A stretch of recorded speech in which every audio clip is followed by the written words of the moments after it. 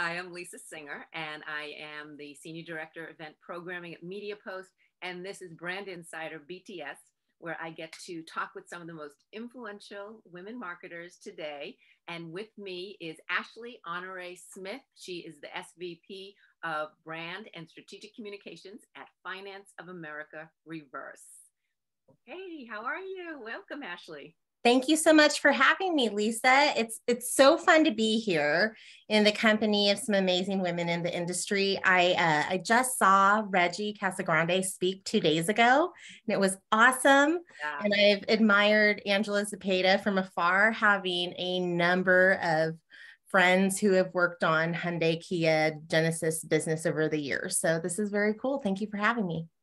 Oh, I mean, how great is my job, huh? I get to talk with all these amazing women like yourself. And it always is. And I always end up inspired in some way. Like, definitely, it makes me realize what I'm not doing, what I should be doing, or just sometimes just having the conversations, it just gets you more motivated, you know? So I love that. And that's why I love that you are doing this, because I know you have some big news that has recently happened work wise, and you left me in the dark a bit. So fill me in.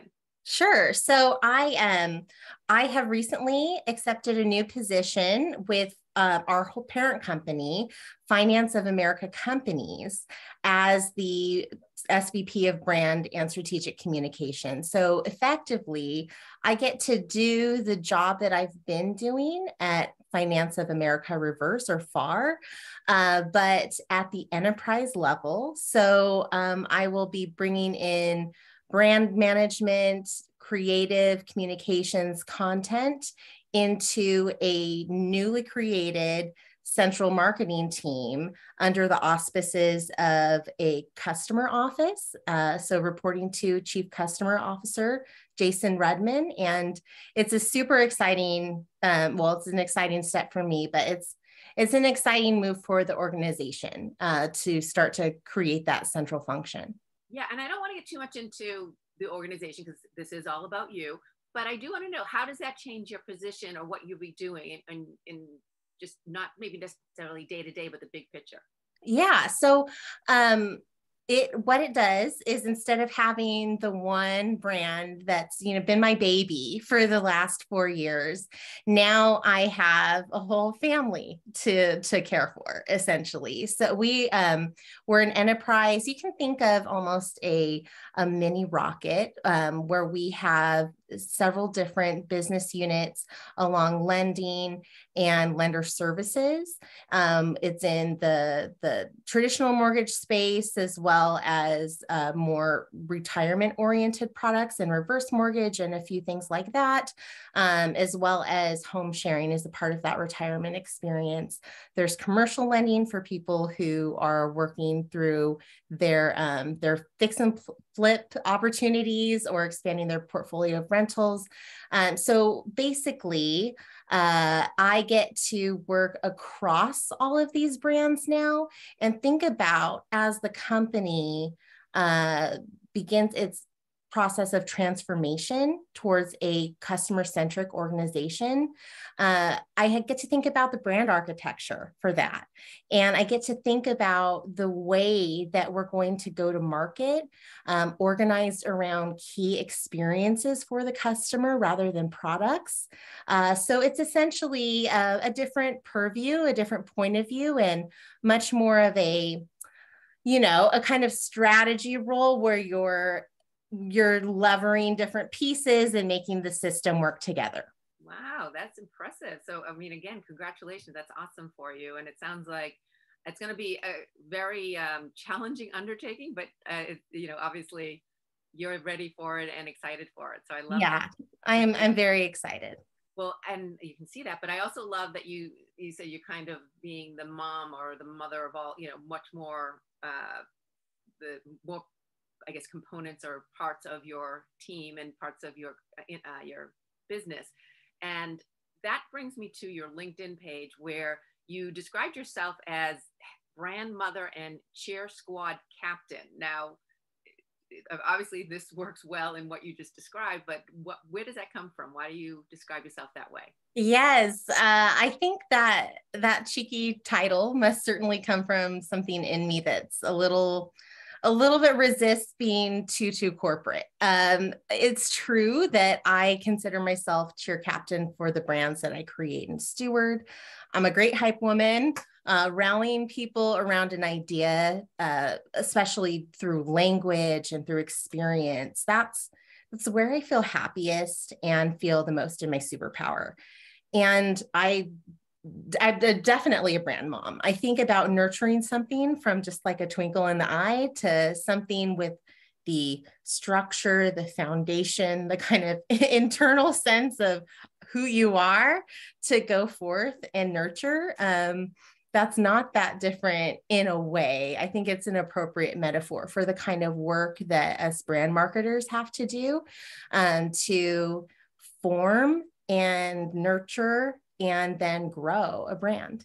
Right. Well, and you talk about, internally what is who you are personally, then obviously if you can transfer that to what you're doing career-wise or for your work, it makes it, one, you probably enjoy it that much more, and also two, you're better at it. So talk about that. And I'm sure that's an innate part of you, having that kind of that cheer squad mentality. But when you were first starting out, I mean, you've worked on the brand side, you've worked on the media side, you've even worked on the agency side.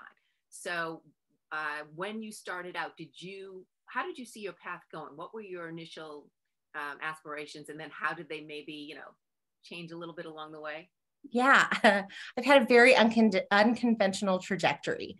I honestly, I didn't have a lot of direction out of college. I think I had a sense that I wanted to work in advertising, but I didn't pursue it in a very full-bodied way. I kind of just grabbed a job to pay the bills. And I found myself in a situation where I just wasn't at all. I don't know. I woke up one day and thought, why am I not using my marketing degree? What am I doing here? And so I actually went to one of the clients that I had at the time. It was Velasys. That's a direct mail company based in Connecticut and Michigan. They have a different name now. I can't recall. It's been several iterations of that company over the years, but direct mail, newspaper inserts, that was my first kind of vendor side job. And then when I was able to move back to California, I had a couple, I just laugh looking back at my initial years in the industry. I had a couple of really awesome opportunities that I didn't take advantage of. I had an opening or an opportunity to work at Siegel and Gale. I had an offer at Chiat Day. But honestly, because of circumstances at the time and not having mentorship or somebody in the know that I could reflect these decisions with, I ended up going to the publisher side. And what was fortunate there is that ended up being the summer of 2008, and had, in retrospect, even if I had done the smart thing, taken one of those big agency jobs, I would likely have not made the cut when it came to the industry downturn that happened later in 2008 and 2009. But I was fortunate to be at a large digital publisher that grew significantly through that period. I helped to really stand up one of the big areas of growth for internet brands. It's like the largest publisher that no one's ever heard of. But I worked in the home and lifestyle group there. And that was at a time when digital publishers were starting to harness their content production capabilities and think about leveraging those capabilities in partnership with brands. So it quickly turned into a branded content studio. And I found a beautiful niche there through, a large part of my career, going from internet brands to a small publisher, a niche publisher called The Daily Dot, which was wonderful and such a purpose-driven place to be at the time. And then I had moved on, in media to a place called Render Media that was in news and in some lifestyle and in food. Then out of the blue, I had a friend who is a consultant bring me in and introduced me to the president of Finance of America Reverse. they were going through about to embark on a transformation. Their former head of marketing had left, and what they needed more than anything was a belief in digital, the power of digital, and a storyteller. So it was Kismet. I learned a lot more about the challenge. And I think as a marketer at heart, such an enormous challenge, I couldn't walk away from it. It was exciting. So I came there, and after 4 years, now it's time for me to, take the success that we've had in transforming one business line in this enterprise, and look to bring some of that thinking, some of the experience of that transformation up to our enterprise level. Yeah, and it's the fact that they looked at you on the publishing side and still knew that your skill set would cross over is huge, because that doesn't happen all the time. Sometimes it's difficult. I know people who, as a reporter, they have certain skill sets. I have certain skill sets, and it wasn't necessarily easy to cross it over to whether it be digital or whether, to be in advertising or whatever it may be, because I think everyone has this like silo thought thinking, like this is what you do. They sort of pigeonhole you into a certain spot. So the fact that you had people who saw in you that you could do it, was it difficult when they came to you? Like you knew, you were interested in it and marketing was in your heart, but at the same point, did you have to do any convincing to let them know your skills would cross over, and do they know you enough that wasn't a factor? Well, I think right down the middle, right? There were places that I knew I was going to have a lot of learning to do, but that was an acknowledgement at the beginning. There were parts that were just so perfect and felt like fate, and then other parts that we knew it would be a stretch position. So, I would say I went from doing this much at the end of the marketing cycle, kind of sometimes branded content can be like the cherry on top of like a really elaborate sundae, to the whole thing soup to nuts. So there was most certainly a learning curve. And through my boss's mentorship, encouragement, and support, as well as just leveraging the heck out of my network, I was able to build those skills, close gaps where I had them. And, it was, I think, just the kind of perfect match of being strong where they needed strength the most at the time. Did you ever take pause? Did you ever sort of say, am I taking on too much? Or did you just say, you know what, as they say, fake it till you make it kind of thing? Or yeah, both of those things. I had some friends that were saying, wow, they are, it's lucky for everybody that you're willing to take on so many different things. And it does get crazy, right? This is something of, it felt like sometimes a bit of a startup in a larger organization. And I think anyone who's been on a smaller team knows that wearing of a lot of hats can get very stressful.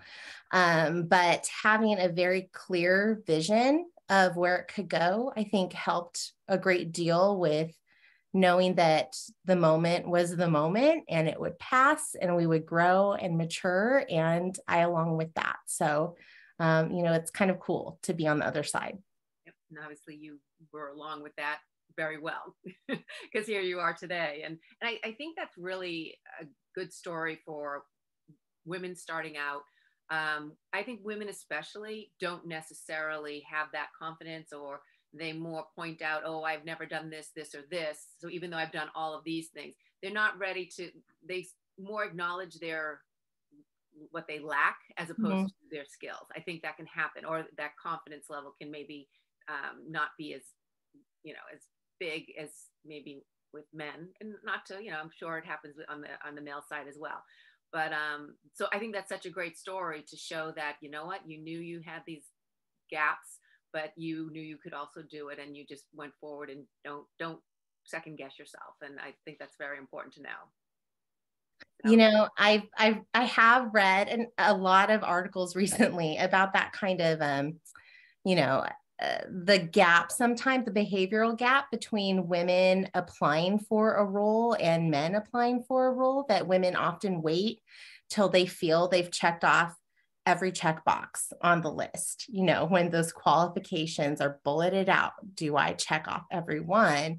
Where just behaviorally speaking, men tend to go for the aspirational role a little bit more. And so I think that's a good word where, you know, women could maybe use a little more, like just knowing that in and of itself is empowering, saying, oh, wait, okay, if other people are not waiting until they've checked off every checkbox, then maybe I don't have to either. So I hope this is encouraging for people to say, you know, if you know your strengths and you have enough kind of wherewithal to close the gaps where you know that they exist, go for the role. Right. And that's important to say, no, you know, yes, go for the role, go for that aspirational role. I love that. But also then do your duty. You know what I mean? Follow up, do that work, make sure you do fill in those gaps, and then you can continue to move forward just the way you have. So you know, you need both parts of it, but I think that yes, women tend to not, they do checking off the box. That's exactly the way I would describe it. So, and you have to leverage a network when you're in that place. You seek out the education, you seek out the mentorship, seek out the training, and you seek out a peer network too that can help you raise your game. Well, that goes right into, I mean, I know you're a part of Chief, and really it's about strengthening leadership, the leadership journey for women, and to really being a part of that. And there's so many amazing women who are a part of Chief, and you included, as I just said. Talk about that. I mean, one, how do you feel like you can be a mentor? How can you within the organization to help people? Let's start with that. Like in terms of what do you think is important, how do you offer that value, and what do you think other women who are part of that group or other groups need to be able to step up to do and to help women who aren't in your position? Mm-hmm. One of the wonderful things about Chief, and the reason that I said yes when they approached me, is this sense of it's such a collegial set of peers, and you can develop these very these relationships that whether it's within your same function or it's broad, you can develop a network that is safe to come to that network with the challenges that you're facing. And in the same way that you might freely receive input from the peers around you in Chief, you also want to be, you know, have that be a two-way street in giving that as well. So I found that in the dynamic of that particular organization, there's this like, you know, give and receive kind of reciprocal relationship that has been really, really helpful for me. You know, just when I was thinking about making a change to this enterprise role, I just put out a note to a few of the members saying, you know, I could use an ear to talk to. And I had some very high level women, you know, reach out to me and say, call me anytime. I would love to talk about this.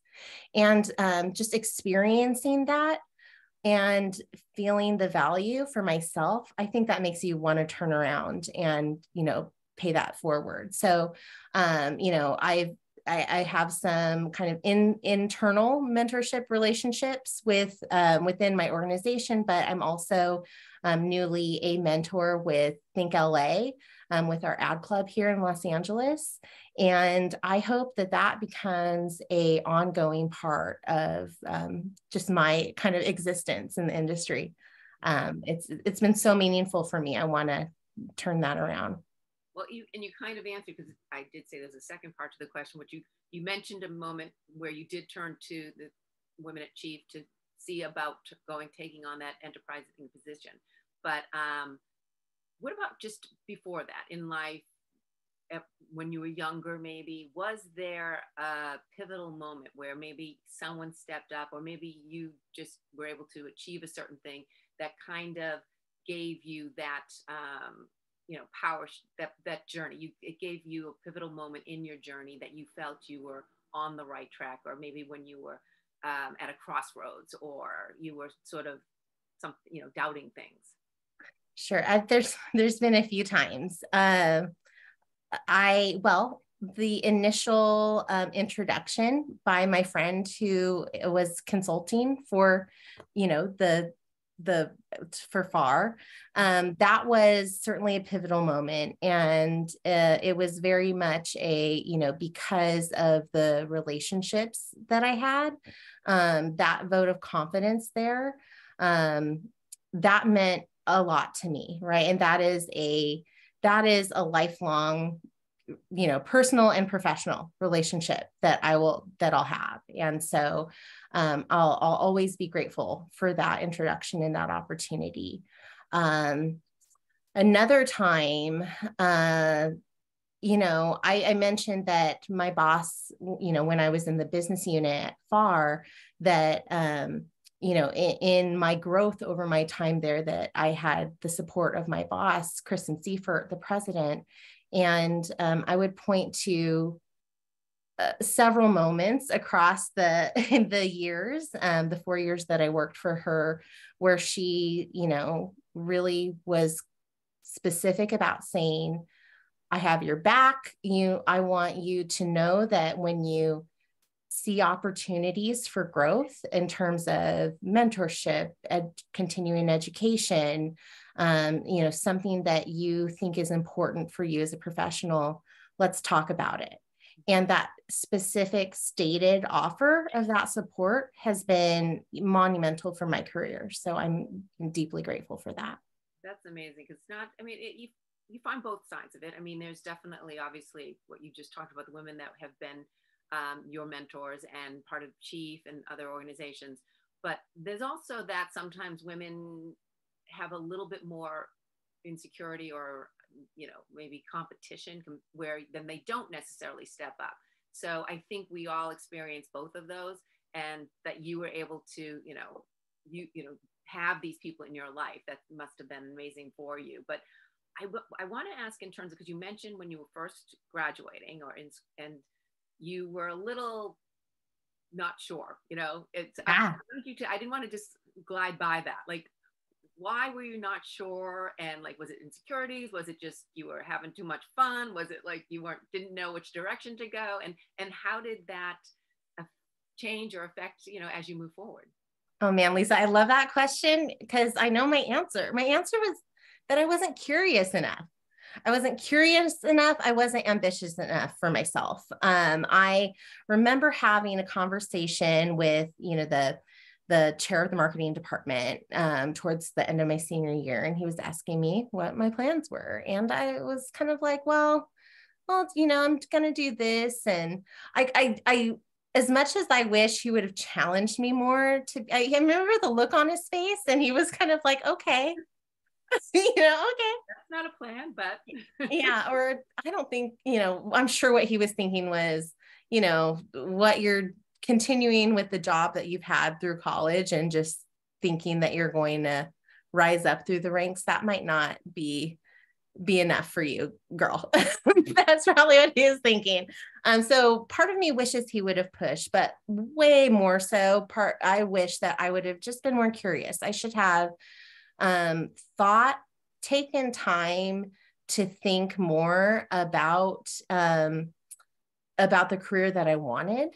And, I'm a big believer in people having many different chapters in their life. So, I don't think that a college student, and I was young, I went to college early, so I was especially young. I don't think that a college student needs to have their life charted out, but if you can have some curiosity about the way the world works, about the types of jobs people have, or, even seeing the end product out in the market and doing the detective work to understand how that product came to be, that can tell somebody a lot about the steps that might be traditional to get into that path. And even if they take an untraditional path, at least they're aware of the typical way to get there. Yeah. Well, I have to also, then I can't just glide by this. So you young going to college, were you like some prodigy? No, no, I'm good at taking tests. So I tested out of high school as a sophomore. You were a sophomore when you tested out? Yeah. So I went to college when I was 16. Oh my gosh. I mean, but on the one hand, awesome. You get to like go so fast and I mean, I enjoyed senior year, but other than that, like, it's kind of nice to have bypassed it. But also just at that age when everyone else around you is 2, 3 years older or more, how did you even adapt to that? Not super well at first, but there was also, there was a confluence of circumstances happening that particular year, my freshman year, that I think contributed to having a rough start. But, I think into my second year, things started to even out a lot. And I don't know if I would change the way that worked out. But I do, I think I would certainly change some of the decisions I made, or just create, if I could like go back and, coach myself a bit. I think it would be to be more curious and like have a greater sense of urgency about taking advantage of the moment. So Now here's another, did you pause for this one? Like, I mean, like that's a big deal going right from sophomore year to college. Did that ever make you say, maybe this isn't a good idea? I was eager to like get a move on. So I don't think it wasn't huge for me. Yeah, wow, that's pretty amazing. So very impressive. No wonder Yeah, but I mean, you were I'm not using this word just for lack of a better, a little flaky when you were graduating, because you were really young. Like it wasn't like, yes, we're all young when we graduate college, but you especially. yeah, I just, I think, but like my brother-in-law, he knew he wanted to be a veterinarian from the time he was 3 years old, right? And he is one today. So some people are built that way, where they just like are so driven and they know exactly what they're going to do. And other people have to find not only something that sparks their interests, but maybe like do a little more work than other people to lay out a path to get there. So I was one of the latter, but I made it. Well, it's also your opportunity to, I mean, especially in the marketing industry, but in any industry aside, you're a vet, you're a doctor, you kind of have to go a certain path. But within most industries, there's different roads to kind of take, or you just, hey, I never knew about this. Let's put the focus over here. So there are going to be a lot of pivots, just because as you continue on the job front and working, you're going to experience other things. And then that's going to expand what you want to do and your role. So it completely makes sense. So at least, because that's been mine too. Although I did know I wanted to be a reporter since junior high. I wanted to be a vet first, but then I knew I couldn't be like animals dying like that. I just couldn't handle it. Yeah. I also wanted to be a parachute jumper for a while, which I don't know where that came from because I'm afraid of heights. That is interesting. That said, since junior high, I knew I wanted to be a reporter. It was just trying to figure out what medium.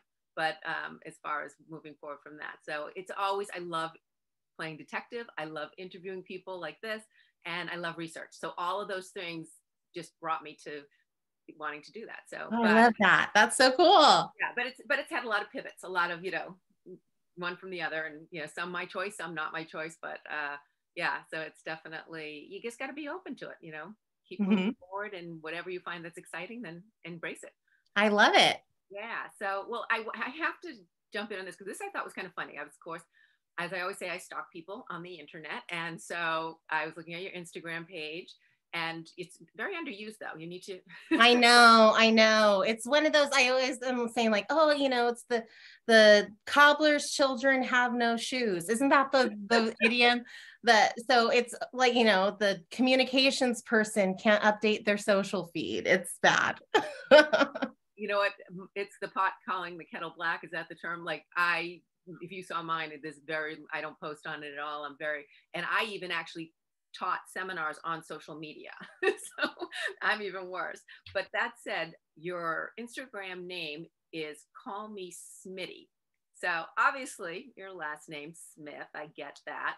But why, like, was this just the only username available, or do you go by Smitty, or what's that from? Well, yeah, there's not a lot of available handles left these days on those platforms, but everybody does call me Smitty. Okay.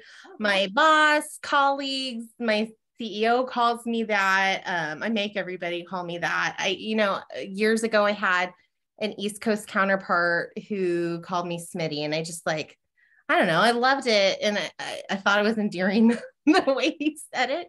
So I kept it, and also just being an 80s baby, I was on a soccer team with 4 Ashleys, 3 Jessicas, and like 2 Briannas. So I hate being Ashley S. And I think the juxtaposition is and it's entertaining to me. It's like when my son was a toddler, his name's Richard Smith. And it was so funny in like a doctor's office or some kind of setting like that, when they call Richard Smith and this like little blonde, tiny toddler would be walking up instead of an old man. It's distinctive. Smitty too. My other son he said he's Smitty Jr. He just got elected the publicity officer for his student body council. Wow. So I'm going soccer mom on that situation. I'm like, okay, buddy, we got to talk about your team. Let's restructure it. I don't think it makes sense. We're having let's brainstorm. We're having a lot of fun. We have another marketer in the family coming definitely use that. I also, more snooping, one of the photos on your page, one of the out of 6, I believe there were, but you were holding up sort of a pamphlet kind of thing that said, next for me. And basically it says, what does it say? A guide to change for everybody. Well, so what's next for you?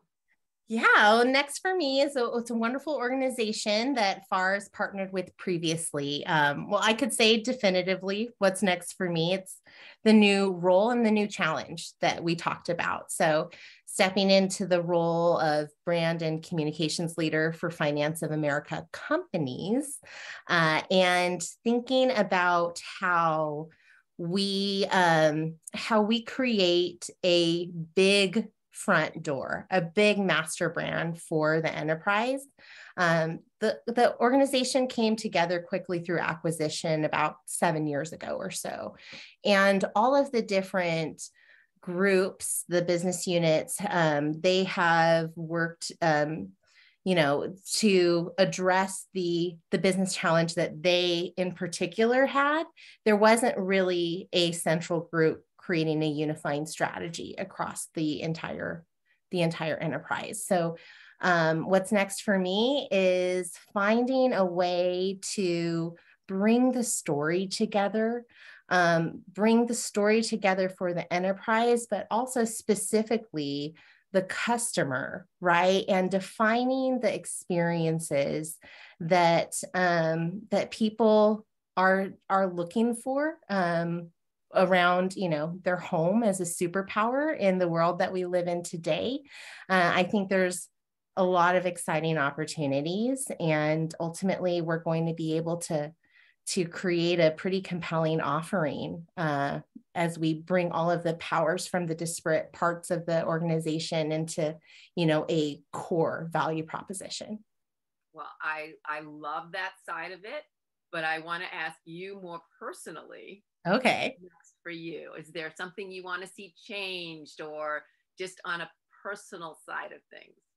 Oh my gosh, on a personal side of things. Okay, my house is, I call it a Brady Bunch house, and it is a 1960s. It's not like a cool mid-century modern. It's like it does remind me of my grandma's house, and it was redone in the 90s. So I think there's some time. It's time to redo it in the 2020s. So actually like creating a space that would be, my office. I want to do like an office shed and do some fun stuff like that, and ultimately create the kind of haven that I've wanted to make my home. That's definitely a personal and professional crossover there, because we think so much at my job about the power of home and what that means for people. And, I want to practice a little bit of what I'm preaching and make my home a place that I just, it feels very beautiful and reflects the way that my family lives. Yeah, with all that extra time you're going to have with your new Totally. Just a little side project, some remodeling, some demolition. Yeah. house. No big deal. Yeah, really. Oh, well, this is so great. Thank you so much. I really appreciate you, taking the time with everything that's going on and sharing your story. So thanks. You got it. Thank you so much for having me, Lisa. No, I'm glad to have you. And thank you for watching. As I say always, please, if you have anyone that you'd like me to talk with, sort of bring back the curtain on, please let me know and I will do my best. Thanks again for watching, and thanks, Ashley.